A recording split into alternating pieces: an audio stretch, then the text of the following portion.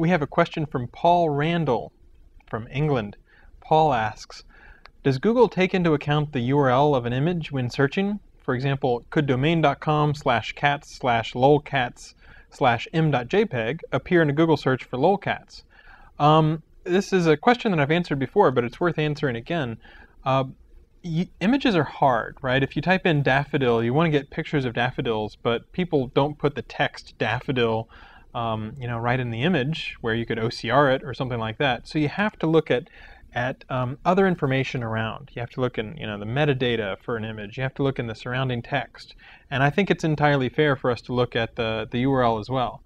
Now, I wouldn't try to optimize for Google image search by putting domain.com/cats/cats/lolcatz/lolcatz and just repeating the same text over and over and over again, because we try to make sure that we do reasonable things and that just trying to spam doesn't necessarily work.